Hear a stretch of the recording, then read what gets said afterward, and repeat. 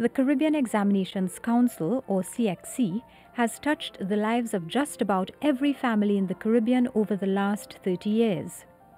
For most people, CXC is an examination that they or their relatives write at the end of high school, a hurdle they must get over successfully, the proverbial window to the world of employment or academic pursuits.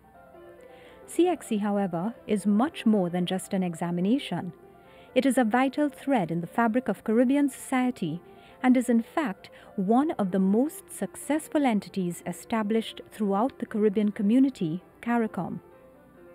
CXC graduates make significant contributions to various spheres of life in the region, in government, law, education, culture, and sports.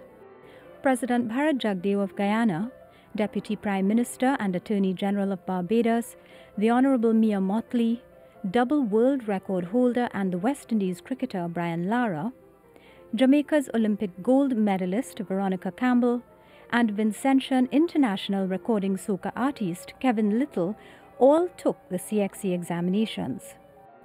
The idea of an indigenous Caribbean examinations body predates the actual signing of the agreement establishing the Council in 1972 by over 25 years. The idea had its genesis in the 1940s, in 1946 to be precise. The late Prime Minister of Trinidad and Tobago, Dr. Eric Williams, in 1946 proposed the establishment of a Caribbean examinations body that would replace the traditional British-based examining boards that were operating in the region. The establishment of CXC was in keeping with the political and social climate at that time in the region, that is, a desire for self-determination and independence in a post-colonial era. Educators were of the view that the overseas examinations were not relevant to the goals, aspirations, and developmental objectives of the region.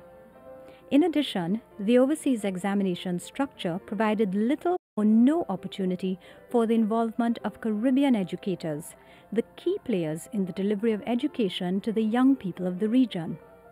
CXC set about to change all this. Countries were beginning to look towards independence.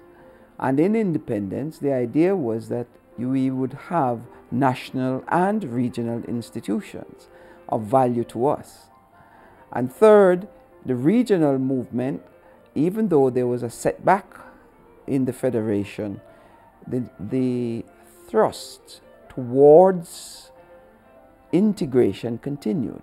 The heads of government were meeting, and it is out of those meetings that the Caribbean Examinations Council was decided to have the Caribbean Examinations Council.